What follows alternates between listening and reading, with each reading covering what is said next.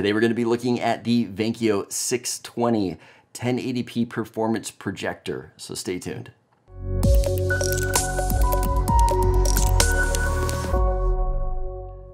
Welcome back to another video, everybody. Today we are talking about projectors.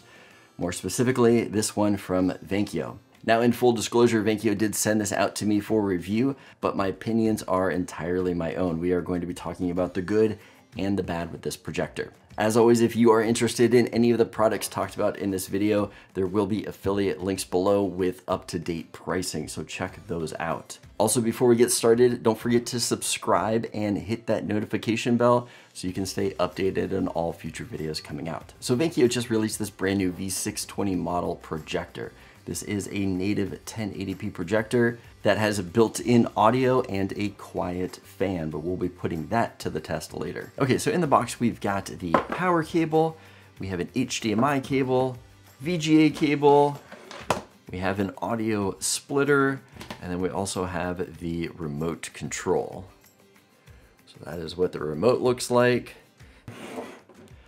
And then we've got the manual. One thing I wanted to show you guys in the manual here that you might find helpful is this is the range it needs to be away to get the desired size screen that you need to be. So take note of that. Depending on what size you want your screen to be, that is how far away the projector needs to be. If we take a look at the projector, it comes in a padded carrying case. So you can travel with this thing. It does have a pouch in the front. And here we have the projector inside. If we also take a look, the carrying case here, it does have a Velcro pouch on the side that we can put some cables in there. Now, if we take a look at the projector, we can see that we've got the dials here. This is going to be for your keystone. So depending on how the angle of your projector is, this is going to be for focus. We've got a power button here. This is going to be the IR receiver for your remote. We've got our different buttons here, menu buttons, up, down arrows, select, and then we've also got our input so we can run through the different inputs if we want to on the top here. Taking a look at the back, we have got two HDMI ports, two USB ports, a VGA, an audio out. We've also got that audio splitter and power. On the side, we have got the speaker and some vent holes. We have some more venting on this side. And then here is what the bottom looks. You can actually take the feet off the bottom if you wanted to mount this to a ceiling. There are screw holes underneath the feet here. And now let's test it out. Oh yeah, and I almost forgot to mention, Vankyo did also send out a projector stand and a 120-inch projector screen. So I will be using those in the demos for this video. I've had this projector screen tossed in a corner, just in a big lump forever, and I pull it out and there are no wrinkles in it. So I am very impressed with this screen and would definitely recommend, if you're looking for something, that this is great for the price. So the first place I wanted to test it out is that we tested this projector out in the girls' room. Since they do have a bunk bed, I was able to take the PVC pipe and set that on the top of the bunk bed and hang it down. I then took the projector stand, put it across the room as far as I can to shine it onto the screen. Now granted, it's not far enough back to fill the screen, but it was perfect for being in the girls' room. There were two setups that I used with the projector. One was connecting a laptop with HDMI, and the second was just connecting a Fire Stick directly to the projector.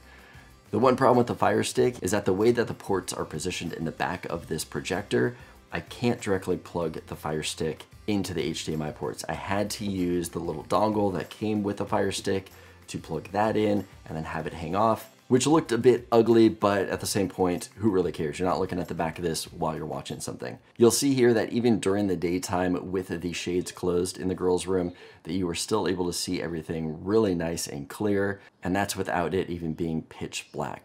The audio sounded really good, and the fan was not very loud. Something tells me it's supper time. Come on, I'll show you what. Now the next thing that I wanted to do is I wanted to move this to a bigger space and take it down to the garage where I could actually get the full 23 feet away and fill up this entire screen. The one problem that I found is that this stand wasn't really tall enough to get the height for the screen that I had. What I ended up doing is I just took our standard 6-foot ladder and put the projector on one of the steps. It seemed to balance pretty well. I just had to make sure that the girls weren't around any of the wiring. and it was ideal having the Fire Stick because other than the power cable hanging down, there wasn't a lot of extra cabling. Or on the other hand, when I did connect the laptop to it, I had a lot of extra cabling, not only to power the laptop, but then I had the HDMI hanging down. So the Fire Stick has really become our go-to for using this. So we set it up here in the garage. Here is what it looks like with the lights on. You can still see pretty well with these lights on, but check this out with the lights off. This thing looks absolutely amazing. I was shocked at how nice this looked. Now that we've set this up in the garage, the girls want to go out there all the time and watch stuff. I wish we had a bigger room in the house so we could give this a more permanent setup, but this thing is absolutely amazing. I was blown away with the picture quality that it gave out, being a native 1080p, going all the way back, filling up that screen. I literally felt like I was at a movie theater. We ended up bringing out some low chairs and some blankets and laying down on the ground, and that was awesome. So with all the good things said about the projector, there were some things I was not that happy with. Now, even though the onboard speakers are good, I tried to connect an external speaker to this to give it a lot better audio, and I found that even with the speakers volume all the way up and the volume all the way up on here, that the sound was good. It wasn't really high like I was wanting it to be. I wanted to really pump up that volume and get some good audio out of this. With both of them maxed out, I thought the audio was okay. I wish I was able to turn up the audio even more. One thing that I found is that if I did connect my laptop to this via HDMI and then plug the audio directly into the laptop was really able to get some great audio out of that. So that is one workaround that you could do with this projector. But with all of that said, I love this thing. I have always wanted a projector. I remember being a kid and my cousins used to have a projector in the garage that they would hook up Nintendo 64s to, and we'd play Mario Kart, and that was just the coolest thing ever as a kid. Putting that up on a full wall and just being able to play video games, watch movies, set up sleeping bags, like that is a childhood memory I will never forget. So if you are looking for something awesome for your kids, this thing comes in at just over $200.